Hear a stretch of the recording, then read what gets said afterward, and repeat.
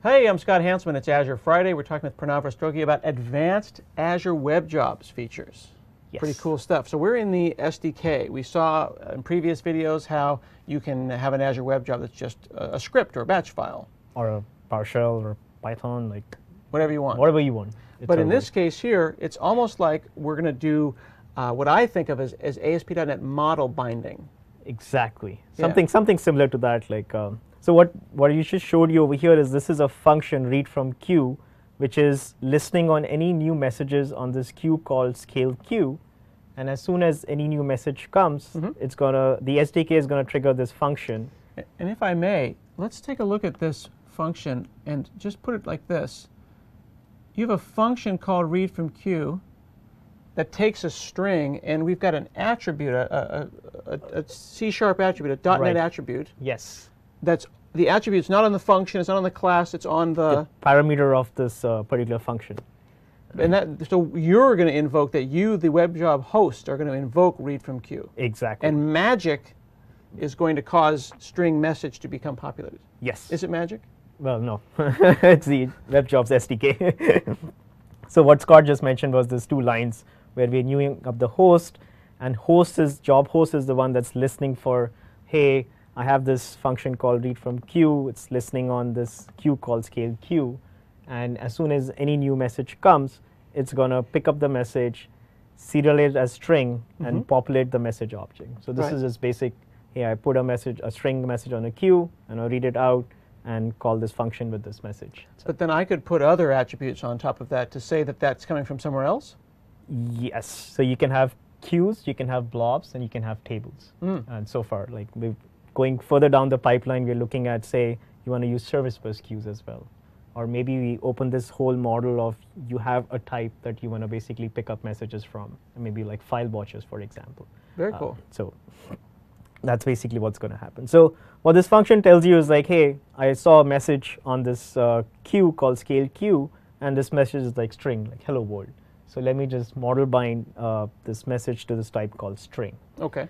But what happens for a lot of these cases also is that, let's say you're doing some sort of image processing where you're reading from streams, or you're reading from file system, and then you're converting it to stream or a byte array and stuff. Right, but ultimately bytes are being processed. Exactly. You know, an array of bytes is being processed. You've got an input array of bytes and an output. Right. But you want to kind of think about that at a higher level. Yes. Yes. And then a classical example of this is, and I love this example, is basically because it squish newly uploaded PNGs. Somebody wrote a blog post about it. Yeah, I wonder who. I don't know. Yeah. So what this function shows you is basically, this is a squish it function, and it operates on streams, basically. And now you want to run the same function in Azure, where you want to use blobs as a storage mechanism. And streams are .NET thing. It's streams not an are Azure .NET, thing. like what we Stream call is a byte BCLs. BCL, basically. the base class library. So Base just to class make sure people understand, streams aren't an Azure concept. It's the .NET equivalent of an array of bytes. Exactly. And our whole goal is sort of made it easier for this function to run in Azure and start using like blob storage as a persistence mechanism. Gotcha. So what we did was we've added the WebJobs SDK. We showed you how to sort of read from queues and bind to strings. Okay. And in this example, what we are doing is we are using this attribute called BlobInput. So in this case, we are listening on blobs. And then which is an Azure concept. Which is an Azure concept. There we go. And we are binding, let's say, a blob image. So you have foo.jpg, and we are binding the contents of the blob image to the stream. So you know how to do stream, you know how to operate on streams or input arrays or text readers or text writers. And the WebJobs SDK basically adds the triggers and bindings and lets you run the same code that you were running locally using streams and file system, and now running in Azure using blob storage, and you can scale your web jobs based on like Azure websites as well. This is really important because I think that someone could write a console app that used the Azure SDK to go and read physically on purpose from blob storage. Yes. But this kind of is an inversion of control. Like dependency injection, isn't it? Sure, yes. Right?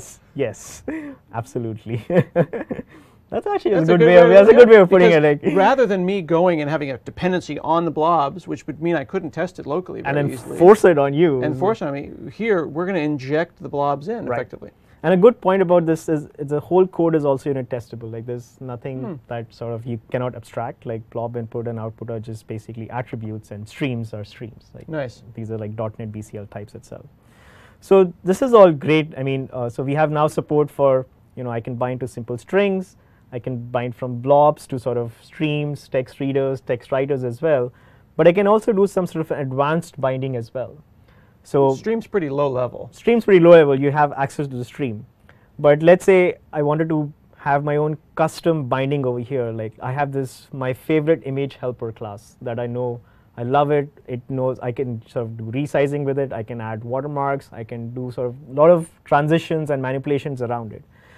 So I can basically. But Azure doesn't know about your image class. My Azure doesn't know about my image class. I see. But Azure knows about blobs, and Azure knows about queues as well. So this is the same example. Like I have my watermark image. I'm listening on this blob. Right. And I'm binding to web image, which is my own custom class. This is something you did. This is not a .NET thing. This is you. This is me. This is me. Okay. And so let's look at the definition of this web image. Okay. So I have registered a web image binder, and this is a whole WebJobs SDK concept where you can register custom binders. Okay, similar to we're doing a model binder. Exactly. In so you have basic model binders for strings, your custom POCO types, but you want advanced model bindings for like inherited classes and stuff. Then you can plug in your own custom model binders. So it's the same concept over here. All right. So web image binder is an iCloud blob stream binder. Right. Oh, of type web image. That's your helper class. That's my helper class. Okay. And what I'm doing over here is basically I'm reading the contents of the blob and I'm streaming it back to the web image class and creating an object out of it, so that I can use this web image class in my own application itself. Does it always take a stream, because it is an iCloud blob stream binder, right? Because it's an iCloud blob stream binder, that's why it takes in a stream. That makes sense. So then I can see just by looking at this, if I wanted to do a PDF binder. Oh yeah, absolutely. It would be 5 minutes. I mean, is there anything else below this, or is that basically it? That's basically it. Yeah, so I could make a PDF binder or a Word document binder and then manipulate it on the server side. So I could have something that would add watermarks to Word documents. Oh yeah. Or PDFs or any binary file, and I could use my own classes. Yeah, and a great extension to it, now that I think about it, is like CSV readers. Like, you can write your own CSV binder as well. CSV? Yeah. You think that the promise of the cloud is to allow us to process comma-separated values? Yes. Absolutely. To the cloud. To the cloud. So that's an example of how can you plug in your own custom binders as well.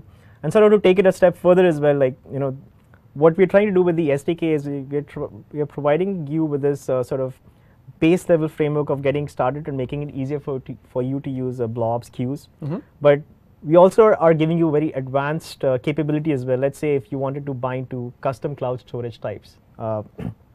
Oh, by the way, how does Azure know about web image model, my model binder? Did I have to register it, or did it just figure it out because it was in the same class?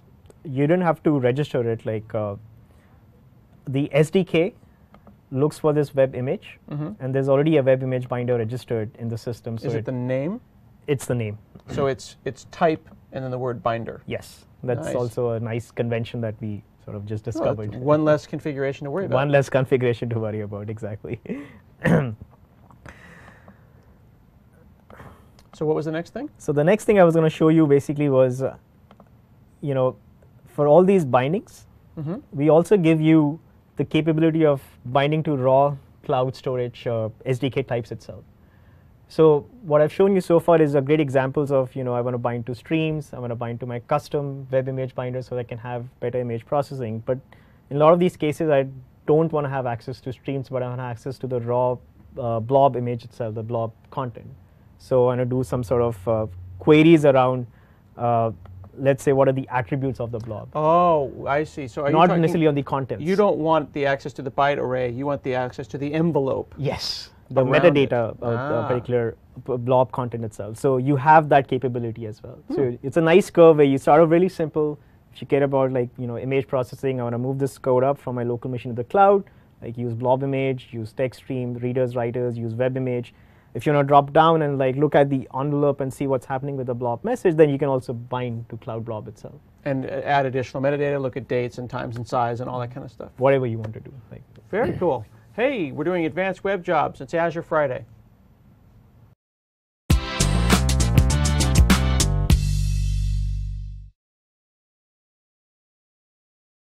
Mm-hmm.